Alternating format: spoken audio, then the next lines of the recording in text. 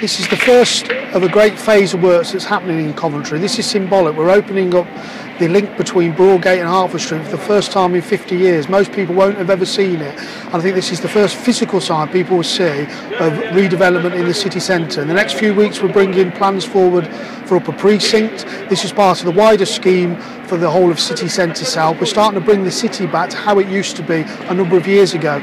Just over there we've also got Cathedral Lanes as being completely redeveloped. We've got loads of new bars and restaurants opening up. We've got the Co-op on Corporation Street is happening as well.